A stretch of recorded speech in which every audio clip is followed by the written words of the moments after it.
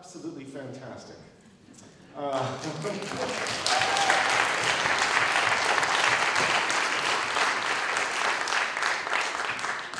So to hear just a little bit more about the process of how this came about, Dana, how did you go from sort of, the book, how did you carve out the libretto from that? It was surprisingly easy because I just put the book aside. I lived the story, I knew the story, and I just knew I had to tell it from Alice's point of view. So the stories were with me, and then I just spoke the way she spoke, and that wasn't a challenge. But to hear it then sung live now is, I'm overwhelmed. So I maybe shouldn't be the first one to answer a question, because I'm just so thrilled to hear them.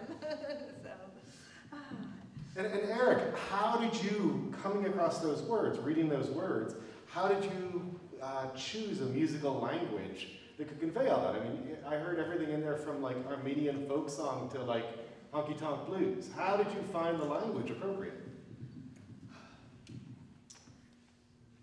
I think of myself as a musical storyteller, and I try to take whatever I need to take to tell the story effectively. I had this living, breathing person that Dana had presented me with, and the words often suggested what I was to do. I just needed to find themes that would then, musical themes that would represent what was going on. So you may have heard some sort of dreamy music some of the time. That was fairy music. That was when Dana was with her.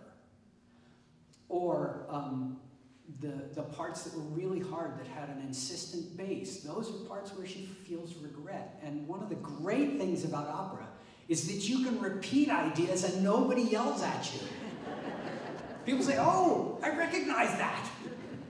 So, I don't know whether I answered your question, but it was just wonderful. I had a wonderful time. The repetition is so much like dementia, too, living with dementia. So that was a real turning point for me within the middle of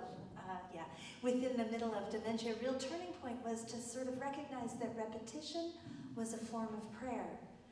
And that if I just thought of it that way, and which is kind of analogous to thinking of it as repetition as themes in opera, that there's a reason that these things are repeating, it was much easier to not get wound up about it. No, you just told me that. And instead it was like, oh yeah, those flowers are beautiful. Maybe I should be paying more attention. So it was a resonance between dementia and the world of opera. Yeah, wow. And so, I mean, Alison and Mary, you then have the job of actually kind of creating this character who has at this point now been refracted through a couple of people. And, you know, as Mary's final words even suggest, someone who also is at sort of different ages, simultaneously, transparently laid over one another. You're simultaneously playing a child, playing an old woman, remembering a child. And Alison, you are somehow sort of surrounding her in a kind of psychological network or something. So how do you approach a score to recreate a personality like this?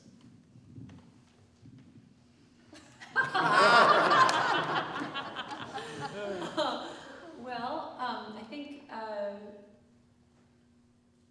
it's still a work in progress. That's actually the easiest answer, is that there's going to be more and more, I think, layers that are unfolding as the piece grows and as I grow in the piece. But I think trying to stay true to the Alice that she is in the moment has been so far sort of my guiding light, my guiding force, that embodying the different ages in voice and body, but also in some ways like finding, in Pirates, for example, finding that like aliveness, that real like 20s lustful sort of aliveness, and trying to embody that versus in the first scene, when she goes back to being a child at the table with a lamb's head on the table, and I feel very small and very awkward, But I mean, it'll be a different conversation in a year or more when we have more time with it, but it's a really fascinating, I've never done a role like this before where I'm kind of having that many layers of time versus maybe layers of like disguise. That's a little bit more familiar in the realm of opera and song literature, is like pretending to be someone else, but this is actually someone embodying themselves in different stages of their own life. So it's a real challenge. It's really interesting. I'm enjoying it.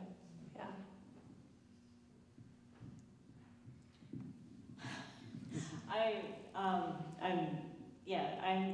I think it's very inspiring to hear things that you do with the voice, especially in the Mama No part, because there are parts where it's Alice speaking as a young person as well as, you know, and it's really haunting to hear you do it, and it causes me to react more to that. I'm the vampire of the team. I like, get really inspired by all things that Mary sings. It's beautiful music, so it's a joy to work on. You're not really a vampire because Mary would have a tough time without you, so you're not sucking anything from her. So, and so it seems like, Dooney, you've talked in a sense about how like this sort of this cyclical thing of recreating this in a way, not only reproduces some of the feelings of Alzheimer's, but you feel like it's almost in itself an act of prayer, you said. In a sense, what are you, all of you, sort of, as you bring this piece together, what is the journey you want us all to go through as we listen to it? I think it's a healing journey. It really is a healing journey. For me, even being the first pass at putting it together, having written the words, to hear them performed with Eric's music was fundamentally healing.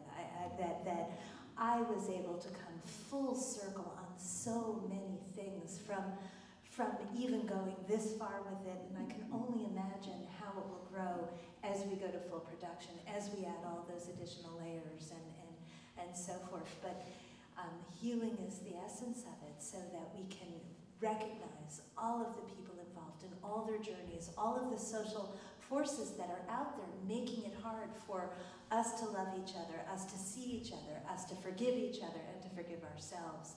So that to me is how I see it, and I feel like I'm working with a team who just makes it all happen. So it's pretty amazing. This was a story that I bought into from the very beginning.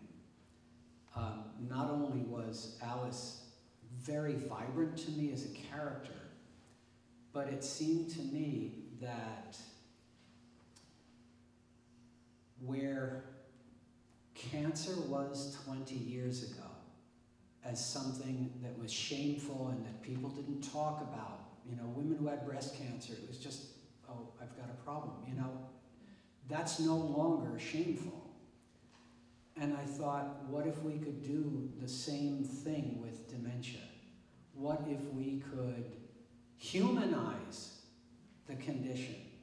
And that's what we're after. And I have to say, I have a personal stake in this, not because I have a whole lot of experience with family members with dementia, but during this process, I've heard from countless people who have, and that has helped to keep me going.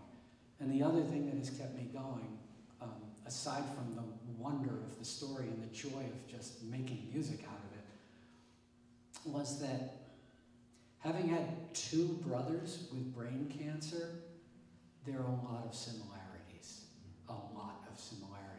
and that gave me something to draw on.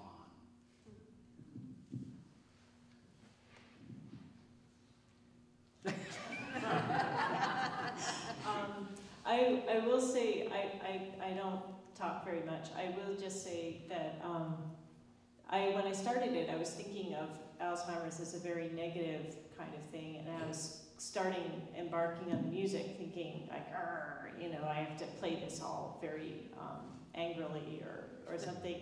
But that's not the case at all. We added in exuberance and swashbuckling and other things. I was like, so it took me a while to get it, but I'm getting there. So that's been a very interesting part. What was the question again? What is the voyage that you want us all to be going through as you? Well, I love the idea of the healing journey because Eric's written a bunch of interludes, and not just the interludes that you heard Alison play on her own, but also just musical interludes. And obviously when I'm not dancing on the stage like I will be, I'm standing more or less in one place. It's been really, that's been interesting and challenging to figure out what's happening in those musical interludes in between the singing. And something that Dana mentioned on Monday, she came to our rehearsal, and after that middle section all about Fran, and forgive me, Fran, at the end of that, and then there's a bit of music afterwards, and I said, what's going on in this music? And Dana said, well, she's releasing that shame and that guilt. I was like, oh my gosh. After each of these admissions and asking for forgiveness, she's releasing them, and Eric has written music to release them. And I just thought that was a beautiful thing, and dramatically something I could really get my head wrapped around and really be intentional about feeling that in myself before moving on to the next switch or the next age or time. Oh, and I also wanted to ask, maybe you can tell me later, Dana, or you can tell everyone, who taught you to have the grace to perceive the repetitions as prayer? I'm super curious about that because I have personal experience with this as well. Alice taught me. I really do think that. I mean, sure, of course, I was doing things like meditation and so on and so forth, and probably used most of my adult life or my whole life as a spiritual journey. But there was a time before she actually got diagnosed where she was playing solitaire all the time, and she had some rough things going on in her life, and right then, which now in retrospect were probably early signs of the dementia starting. And I could see she was self-soothing with the solitaire, and then just think about all of the literature about how prayer helps people in medical studies. They can do trials. People who pray do better in medical contexts, and all sorts of things. But more than anything, it was Alice literally looking at a flower and saying, "Oh my God, that's beautiful." And I started to realize I'll look at them once, but she would look at them repeatedly, and that is what prayer is. So she taught me. I learned everything from my mother. She's so happy to hear that. She really is. She's loving this. She's loving the attention. Yeah. So there's a good place to stop. But are there any questions from the audience before we go? Anything you would like to hear about before we close for the evening?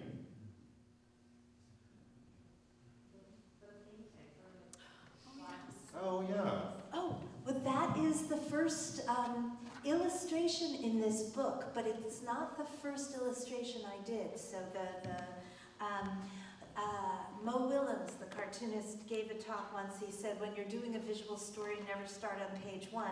So I started on page 8, which is when Alice has the broccoli growing out of her ears. And I knew I had found the voice, and I went back to page 1 and made that drawing. And my oldest son, when I was working on these, he came into the room one day and he said, "Ma, I want to see these giant." So they were originally made as part of a project called the Brooklyn Art Library Sketchbook Project, where artists from all over the world fill out these sketchbooks, send them in to the art library. And I loved it because it mixes up the rules of books and art. Usually you touch books, art you never touch. but here you were allowed to touch these sketchbooks and then they would disintegrate and go away. And I was thinking that was just like letting go of a person. All you have left is a digital record. So I had scans of every drawing. So I followed my son's lead and started making them giant. And that was one of the first ones I printed up, and it's on canvas. So then I started embroidering them because we used to give Alice all of our mending because she wanted to be useful when she was living with us. And so I embroidered her halos and her slippers, and then that became a two-sided piece of art. So in the final production, you'll have light shining through that and all sorts of scrims and screens and projections that play on that double-sided thing. But they're all collages using cut-up pieces of Alice in Wonderland, because that's how we did dementia. It was a wonderland. Sometimes you were big, sometimes you were little, sometimes it was scary, but it was always interesting. So we used that as a guide and improv as a guide, really, which is what Alice did in Wonderland too. I mean, you know, whatever the Queen said, that was the reality. And I think that the more that dementia works like that for families, in carers, the better and easier and less stressful it is. So I'd love to see a world where someone gets the diagnosis and they get signed up for improv classes. I mean, like, that would be so cool. Social prescribing. You've got to learn how to like go with whatever outrageous thing is happening right then. It could be good for all of us. So there was one other question. Yes. Yeah, a question for both Eric and Dana. You both hinted that you've got a lot of ideas about the final staging. Can you tell us a little more what you're imagining?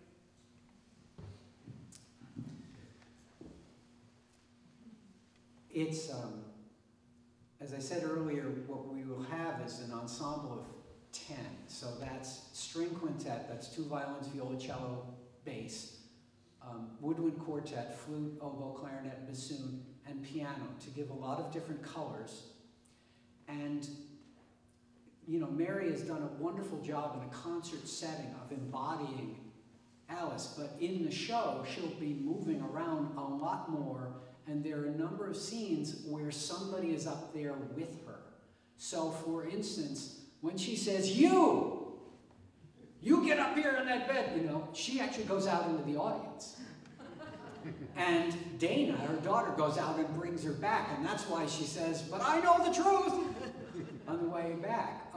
And so having this silent character to perform roles as daughter, as care worker, as, I mean, my original vision is also to have one that dances as Alice's spirit. And that's what a lot of the interludes are, both to change the mood and also to allow for some fantasy, for some magic that is visualized. So I don't know whether that answers your question. That's my take on it. Yeah, and those are wonderful takes, and seeing all that Mary's able to do without the full stage just means that it's going to be a wonderful collaborative process to keep on building it.